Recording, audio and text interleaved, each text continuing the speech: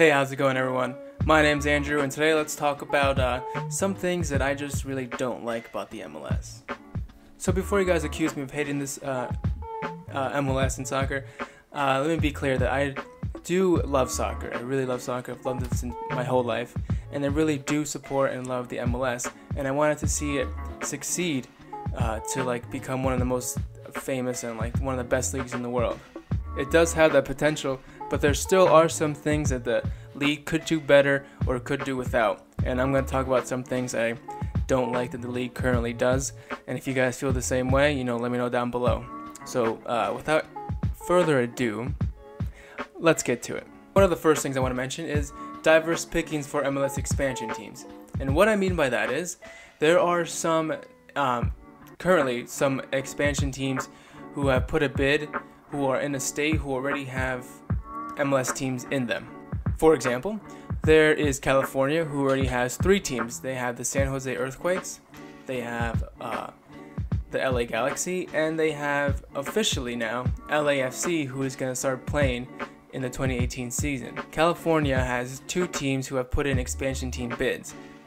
And I'm not saying that they shouldn't get it, but I think it would be better for the league and help the league out if the MLS broadened their horizons and went to states who don't have a soccer team in them, like Arizona for Phoenix Rising, North and South Carolina, Detroit in Michigan. I know you guys are very passionate about Detroit out there, but that's also really hard to say because the 2 MLS teams in California the 2 expansion teams in California who have their bids set, they really have great fan base and great support and I think a great chance to be accepted into the MLS. But still, I think that broadening the league's horizons could still help the league grow more, grow the soccer fan base community throughout the whole country, not just in certain sections.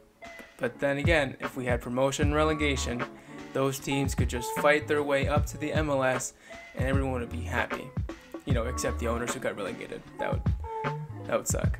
So the next thing I would like to mention is the season schedule.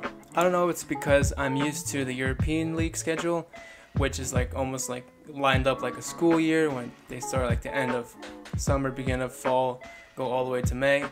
That seems just a perfect way to do it. But the MLS starts around March and the season ends around October-ish, and then they have the playoffs and then the cup final the month after. And I know it's because the NFL starts around September and goes all the way to February when the Super Bowl is. The MLS is still a little afraid because their TV ratings aren't the best, and I know that if they lined up with the NFL, they would lose a lot of support, a lot of fans, a lot of people watching it.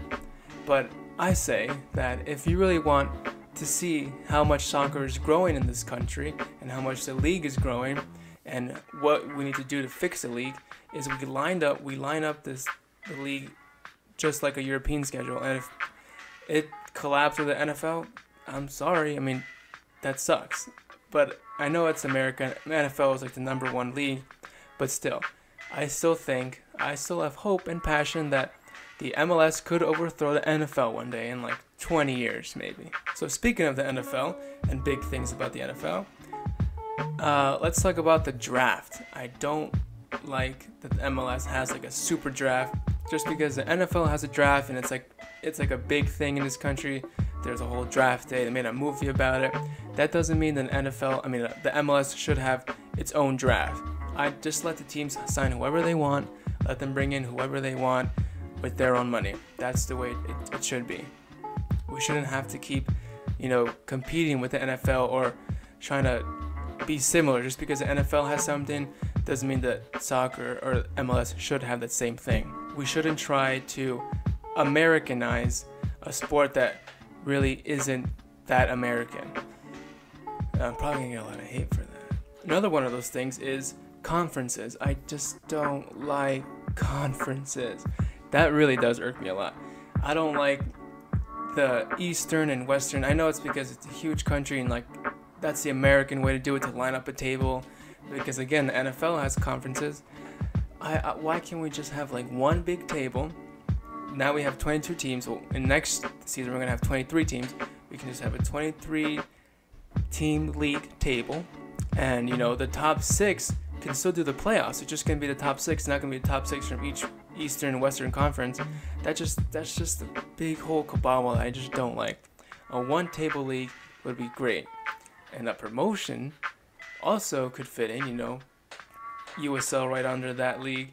Just go up into the MLS. Last 3 of the 23 teams that get relegated. First 3 of the USL or NASL and they get promoted into MLS.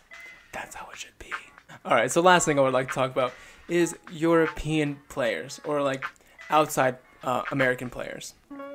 And by that, I mean, let's not, bring in a 38-year-old striker who's past his best and just wants to chill here. Still wants to play soccer, but just wants to chill. No, let's not do that anymore. I know that's like a big topic because of the recent signing of Giovinco, 2 years ago or something. When Toronto brought Giovinco in, it was a big deal. People were talking about wow, they really just didn't sign a 39-year-old person. They really signed a person who still has potential to get better, and he is. And he tore up this league and still tearing it up. The first year he got it, he was tearing it up, and people were saying, wow, the MLS really should just stick to buying players of that age or even younger.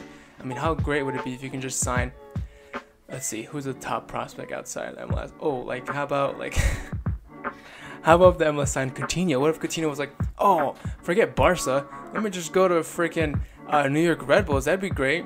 How great would that? How much shirt sales would he have? That'd be great. And I know that's not a likely move because the MLS isn't a top what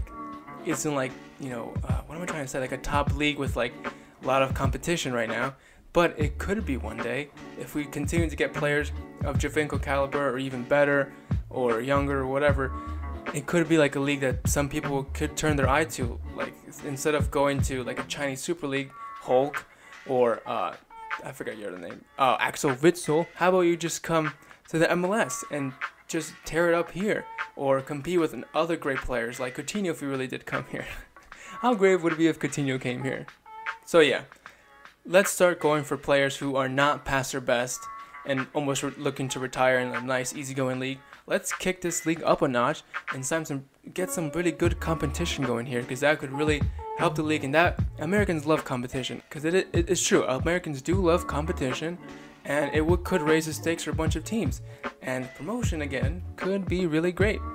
Well, there you have it, guys. Those are things that I don't like about the MLS and that I would change. Do you agree with my list? Do you don't agree? Do you guys have some things that I didn't mention? Let me know down below, because I'd love to talk about it. I know a lot of you guys out there are really passionate about this sport and about the league and about helping it grow in America. So, let me know down below your thoughts, and we'll have a nice chat about it. As always, guys, thank you for watching. And don't forget to hit that subscribe button if you want to see more content coming out real soon. Thanks.